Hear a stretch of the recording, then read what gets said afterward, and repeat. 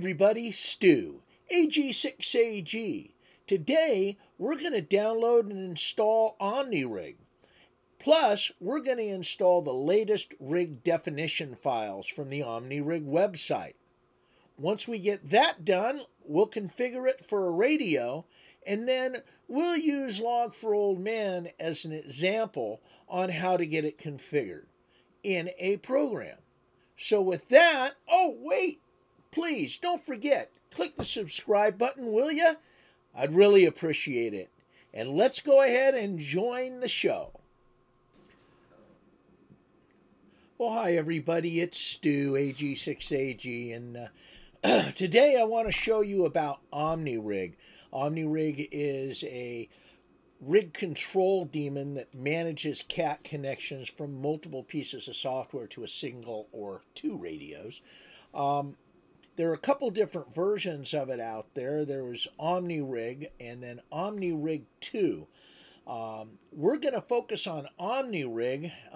The reason being is OmniRig 2 is kind of in development flux right now. They're renaming it, and ironically, none of the software that I want to run for my amateur radio logging or control or anything else runs yet on OmniRig 2. And I think they renamed it to MultiRig 2 just to avoid some conflicts with the name that was happening and people installing OmniRig 2 instead of OmniRig.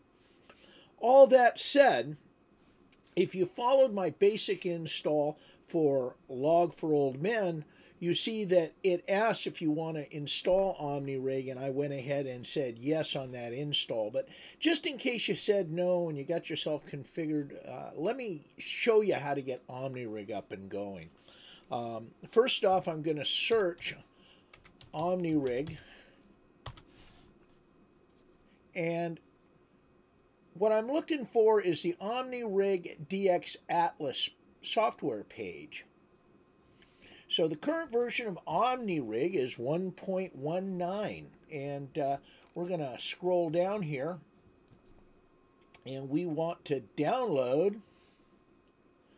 Let's go to the downloads page. We want to download OmniRig, and I got to scroll down. There it is. So we're going to download two files. We're going to download OmniRig, and we're also going to download the INI files. These are the most current INI files that have been recently edited.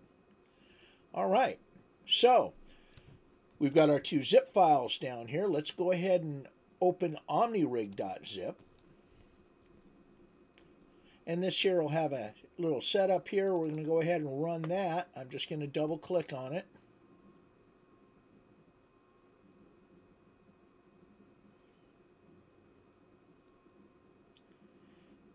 And of course, with every single piece of open free software, it's always going to ask for your okay. We'll go ahead and say yes, and it is all installed. Now you're going to notice there's no shortcuts on the desktop anywhere, anywhere on the desktop at all. So why is that? Well, because OmniRig kind of runs in the background. Now we also have this zip file here, right? That's rig INI. I'm going to open that, and these are all the rig definitions. So I am just going to, let's see, I am going to just select all of these, like so. And I'm going to select, oh, opening might be harmful. Yeah, okay. We're going to copy these. The reason it says it might be harmful is all these are INI files. And they look at that extension. And any files, if you copy an any file into a program, you could be overriding configuration settings. We don't want to do that normally. But in this case, these INI files are definition files for radios. Now, we're going to have to go to this PC, to our local disk, to program files x86, and under A for EAT, is the OmniRig folder, and under there is a directory called rigs. Now, a lot of these files are already in here.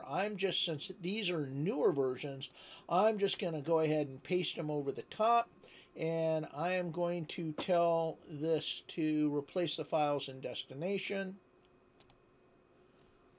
And I'm going to say do this for all current files. And it's asking me for administrative permissions to do it since they're INI files. And there we go. Done deal. Now I'm going to close this up, and now we're to the fun part. Okay? Very simple. We're going to go here, and we're going to scroll down until we find OmniRig. We'll go ahead and open OmniRig. And here we are. So it's asking for 2 rig definitions. We're only going to set it up for 1 rig. I'm going to use the pull down here, and I'm going to identify my rig. And my rig is a FTDX 3000. And I'm going to choose the data version because that allows for commands for data. I'm going to have to set my baud rate, which for me is 3800. And I don't use RTS or DTR in my handshake. Also, I think my polling is about every half second. My timeout is 4 seconds. That should be fine. We're all set to go, and I'm going to go back in and make sure that you understand that I also had to choose a COM port. I know I went over that fairly simply, or quickly, but pop this back over and it's saved my information, but I have to select a COM port that my radio is actually on. And in my particular case, the radio technically is on, I believe, 12. And then we'll just say OK. And it's all that easy. Huh? What do you think? All right, so with that, now let's go to a real operating system, and we'll talk about how we configure that inside software. All right? All right, so we've got our OmniRig all configured. Let's go ahead and launch our Log for Old Men 2, and we'll take a glance at it and see what it takes to get it set up. Now, you see right here it's saying that I'm offline. I'm going to go to Settings, to my Program Configuration. I'm going to look all the way down here under Hardware Configuration. I'm going to click on Cat. I am going to select OmniRig and tell it to auto start. And let me just look here. There are lots of great choices in here. Some radios you need to invert single sideband. And there's 3 different choices for that. Some radios you need to send a mode before a frequency change. OmniRig disconnect cat on first off event. And basically what that says is to be used on rigs that keep cat enabled even when turned off. We don't need to worry about any of that. As a matter of fact, all the default settings for me work great. So I'm just going to click Save and Apply. And boom, look at that. Look at that. Let me change the frequency. Oh, you like that, guys? Look at that. Oh, boy. Wow. How easy was that, huh? All right. So that's all there is to OmniRig. Not really big and confusing, but you just have to know just what to set. All right? Thank you so much, and hope to hear from you real soon. This is AG6AG.